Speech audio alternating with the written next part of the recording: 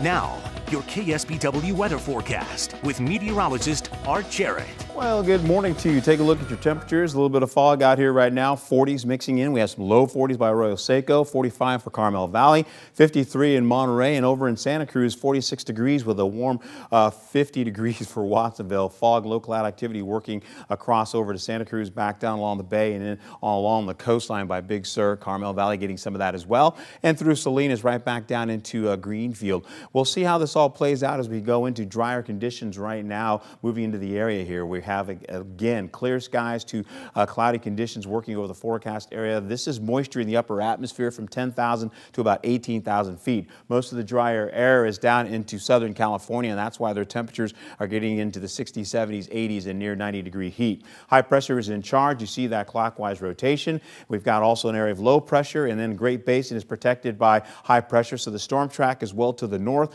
a representation of drier air over California. We'll get some clouds through the day today, some sunny to at least mostly clear skies as you go through the Central Valley, but we'll get into at least clear to partly cloudy skies here today with opening clouds all the way through Friday. So we'll get some good looking sunshine with high pressure still trying to keep that storm track to the north without it cutting right through most of the North Bay down to the Central Coast and bringing in more cloud cover and inclement weather for us. So we'll see how this all plays out for today. We're looking at 60s, some 70s, some 80s. We'll get into, again, temperatures warming up tomorrow. A warming trend continues possibly through the end of the week and into next week. Let's see how this all looks. Today, we'll see clear to partly cloudy skies. Warmer conditions for our inland areas, mid-60s to the low 80s today. And then once you get right back into conditions for your KSBW 8-day forecast, look for that warming trend to persist right through the weekend with sunny to partly cloudy skies. Temperatures getting up to near 88 degrees by the time we get into next week. Ooh, that's getting up there. I know, right?